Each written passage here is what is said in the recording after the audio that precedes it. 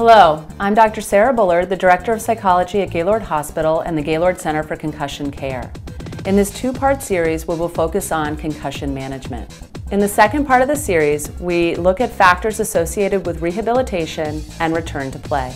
As a neuropsychologist, the way that I assess somebody who's had a concussion is I interview them to really understand the nature of what happened, the nature of the injury, their background history. Then I do paper and pencil tests, and I'm looking at someone's attention, their concentration, their processing speed, reaction time, memory, visual memory and verbal memory, and then executive functioning. Can you multitask? Can you see the big picture? Can you problem solve? And then after we have this data, I take the results, I compare them to others of the same age, and then we make a plan.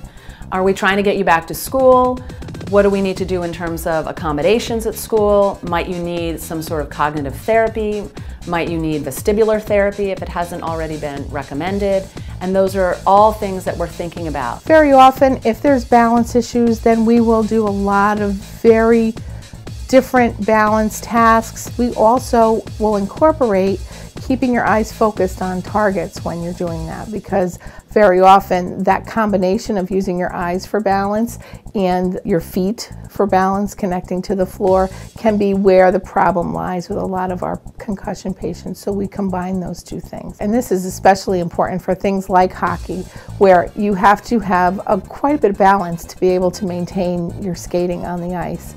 And then you have to also be able to see the puck and watch it as it's moving, which can involve the ocular motor function. And then you also have to know, what's the play? Where am I supposed to be? Also assessing the situation on the fly, so you know where you're supposed to be for the play, but you also can see the puck's coming here, so I have an opportunity to do something. Those activities all together can be very challenging for an athlete to return to after a concussion. So we try to, as much as we can, simulate that within our clinic. And then I take that data and then I make my recommendations off of that. So if the student has poor attention now, or their processing speed is slow, well then that has direct implications for what I'm going to recommend in terms of the return to learn, getting back to school. Also in terms of return to play, work hand in hand with the physical therapist, trying to get an individual rehabbed as quickly and as safely as possible so that we can return them to sports as well. Everywhere we look, we see that literature suggests that initially brain rest is important. How long that brain rest needs to be is dependent on the student themselves. Some concussions last for only an hour a day, 2 or 3 days. About 80 to 85% of concussions will resolve in about 2 to 3 weeks. So in terms of the effects of a concussion upon someone's life, it's varied. For the majority of people, it doesn't have that much of a long-lasting effect upon their lives. And that's important to really keep in mind.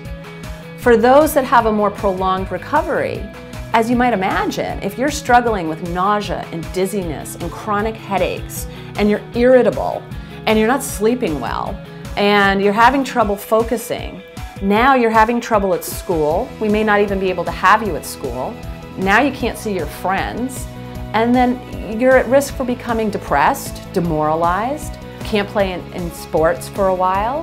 Very often we tell people who've had a concussion, don't use your cell phones, don't text your friends, don't play video games, because those things are very taxing and take a lot of energy for your brain to manage.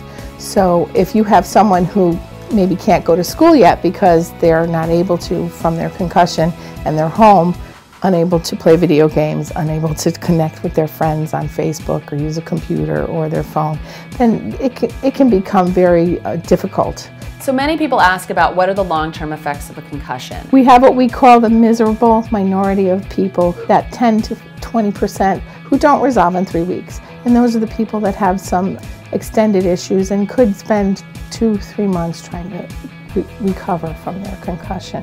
In terms of what you can do to help avoid a concussion, one is conditioning. Making sure that you are fit before you get out into your particular sport. Strengthen the neck muscles and the upper body muscles. That will help keep the head supported, so when the athlete receives a hit, their head isn't pushed back and forth in a whiplash type style. Also, making sure you get a good night's sleep. Don't think that you can just function on a few hours and that may not slow you down or impact your reaction time.